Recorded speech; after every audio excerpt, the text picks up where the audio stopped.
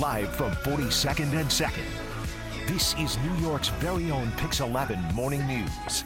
Coming up after the break, we're back with our I Want to Know guest. With today's question is, throw it up on the screen for me. There you go. What do mediums actually see, feel when spirits communicate? And how do people with that ability realize they have that gift? Time to reveal our surprise celebrity guest. So we're answering Hazel's question today of what do mediums actually see and feel when spirits communicate, and how do they even realize they have that gift? Your clues: psychic medium, reality TV personality, and when heaven calls. So if there is some, so here's the thing. As seen on his TV series, he has a passionate family and a huge celebrity following. By the way, 2.5 million followers on Instagram. Wow. No big deal. He's also the best-selling author of When Heaven Calls. And he is here to answer this morning's I Want to Know question. So please welcome psychic medium Matt Fraser to the show. Good morning. It's great to be here. How are you? Good. How are you? I am doing well, and we are excited to have you here. So Hazel has been dying to answer this burning question. So Hazel, please meet Matt. Matt, meet Hazel. Matt, so nice to meet you. Yeah, Same here. Listen, don't die on me. You said you were dying to ask the question. Oh I got enough dead people talking to me. I can't deal with anymore. Oh my gosh. Seriously, I am so interested in this. When did you realize that you had the gift, and what was it that made you realize, you know what, something's off, that you weren't just having voices in your head? So it's crazy because literally growing up, I grew up that little boy from The Sixth Sense. I grew up seeing and hearing The Departed. Really? But, just being 3, 4, 5 years old, I never knew that I was a psychic or a medium. I literally just thought that the house was haunted. And in the beginning, Hazel, I was afraid.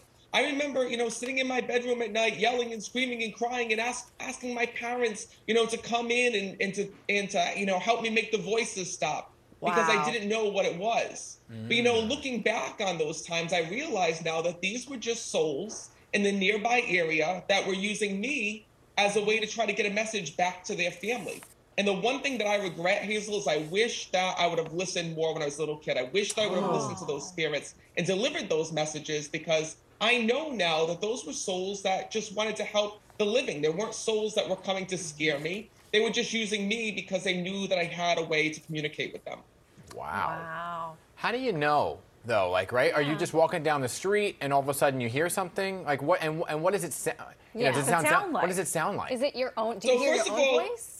So first of all, let's start with this: is that everybody has a way to connect with the other side, right? Some of us have psychic dreams where we'll sense our loved ones in our dreams and receive messages through our dreams. Some of us will actually feel our loved ones in spirit with us. Some of us will receive signs where we'll know our loved ones are with us from the signs. And some people like me who have a heightened sense of psychic ability or mediumship will receive messages in a different way. Now, I want to let you know that every psychic medium is different. There's some mediums that connect with pets. There's some mediums that are medical mediums. The way that my ability works is that I will see the departed. So what happens is I see shadows and silhouettes that are behind a person, and that tells me who I need to connect with. But when I'm out, like for example, when you see me give readings on television, and I'll be out, at the store or whatnot, well, literally what happened is souls will come to me and tell me to deliver a message, but they don't speak the way that we speak here in this world. What I receive as a medium is quick bits of information. It's literally fast information that comes to me, like what happens. They'll say to me, for example, I'll say to them, what happened? They'll say quick illness. I'll say, what do you mean? They'll say heart attack. And then I'll start to feel what that person went through here in this world. If that person had a lung issue, I'll start to feel issues with my lungs. I'll start to feel a little tingling sensation here.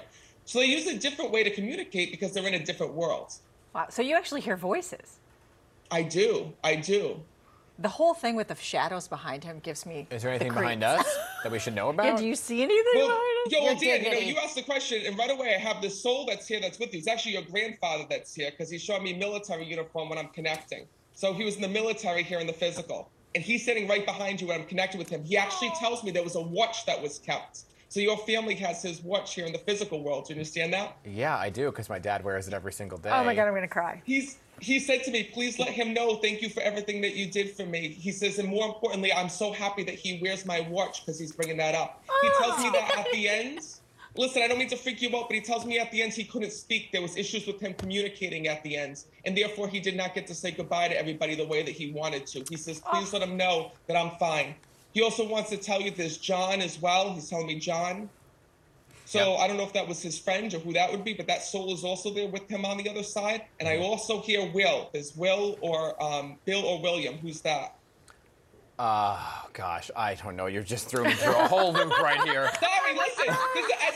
As fast as I'm talking to you is as fast as they're talking to me. Wow. Because literally what happens is they start bombarding me with all of these visions and things of their life. And your grandfather just said to me, he says, please let your dad know, he says, that I love and care about him so much. He says, I wish I would have gotten to tell him how much that I loved and cared about him here in this world. But his illness stopped that ability at the end. Yeah. Oh my goodness. Okay. Wow. Well, you guys take this. This has been, Matt, I have to Listen, tell I'm you. sorry. Listen. No, when you don't answer this, apologize. We Don't are so apologize. grateful for We you. have had many people with your gift on this broadcast, and none of them have been as forthcoming as you have been. For example, I have often asked, how do you commune? The fact that you said they speak to you in little blips, no one has ever said that. So thank you for illuminating this for us. And now we are all freaking out, or at least No, that's wonderful. maybe a sense of solace. I don't know. But do you ever get a chance to shut your brain off? Do you ever get a chance No. to just say it's Wow. so what do you I try do to live a normal life. I try to live a normal life, but I can't because this is my life. You know, it's like being the 24-hour call center for the dead. You know, every waking moment. And it's funny because I feel like I talk to other people's loved ones more so than my own. But what I do want to teach people is that you have your own way to connect with your loved ones. You know, anytime that you get a coincidence, okay, it's not a coincidence. It might be a sign from spirit. For example, you know, they reach us in so many different ways. They'll send us repeating numbers like 1111. You might hear songs that remind you of your loved one. You know, you might sense and feel your loved one with you. You might get a dream, and that's all real. And the more that you know, tap into that connection, the more that you realize your loved ones are truly always there. Matt, I got to squeeze this in because you have that new book. We're almost out of time here. It's right behind you, We Never Die. But you're also on tour coming to New York City on April 30th, the Palladium. Hold up. I April am 30th. so excited, you guys. This is my first time ever coming to New York City, okay? And during this event, I'm going to be giving live readings, and I will not stop, okay, until I reach as many people as I possibly can. Now, the one thing that I want you all to know is that it does not matter where you sit at this event, because literally I get off stage and I'm going to be down in the audience with all of you. So I don't care if you're up in the balcony. I don't care if you're off to the side. If there is a message from your loved one, I am coming to deliver Where are you it. from And originally? that's what I love so much. Thank you. I'm from Rhode Island. Rhode Island. You know what, Matt? Once you get here, trust me, your brain is not going to shut off. Because you're in New York, we don't sleep, whether we're alive or dead, apparently. Yeah.